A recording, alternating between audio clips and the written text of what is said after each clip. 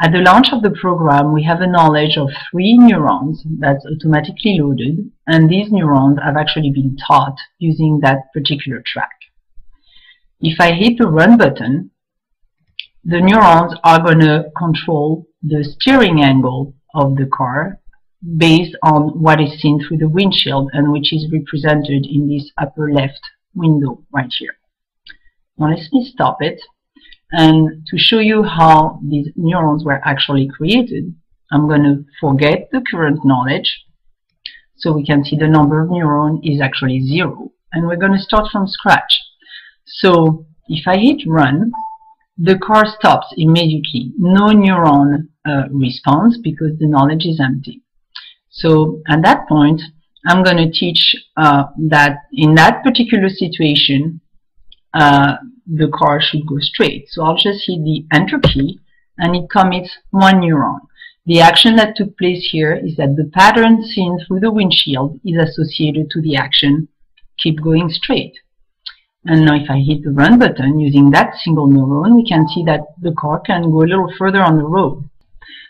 Now it stopped because the pattern which is displayed here is too different from the one stored in the single neuron we have currently in the knowledge.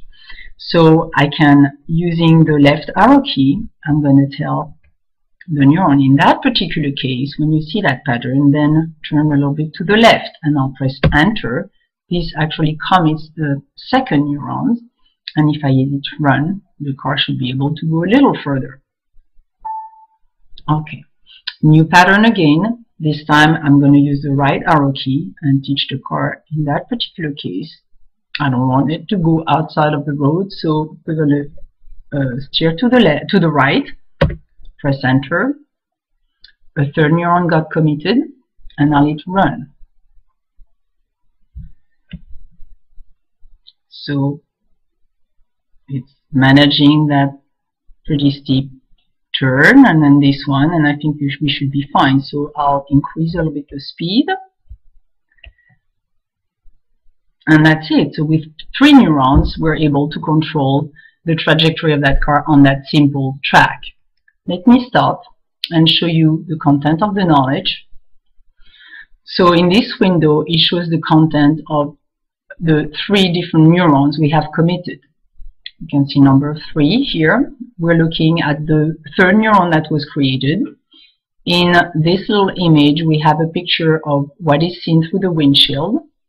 The plot here actually is just a representation, one-dimensional representation of the image into a vector of 256 components. And this is this actual data that is stored in the memory of the neurons.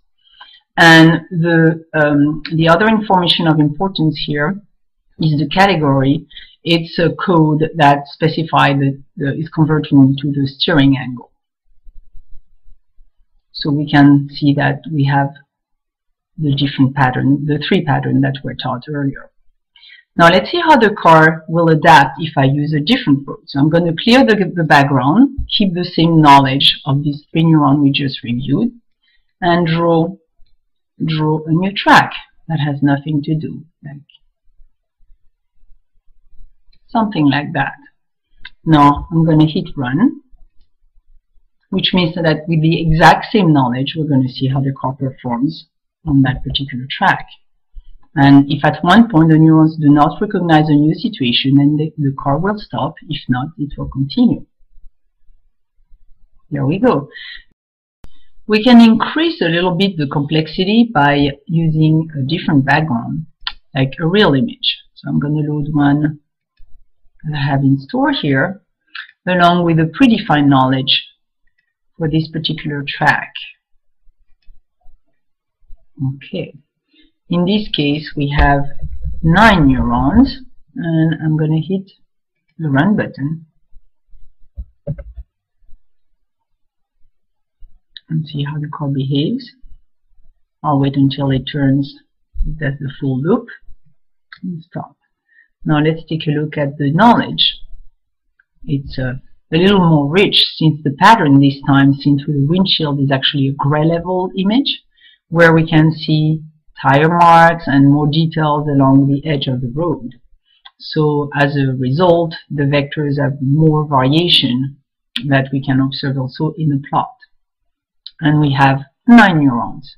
There were more variations to be taught so that the car stays on the track.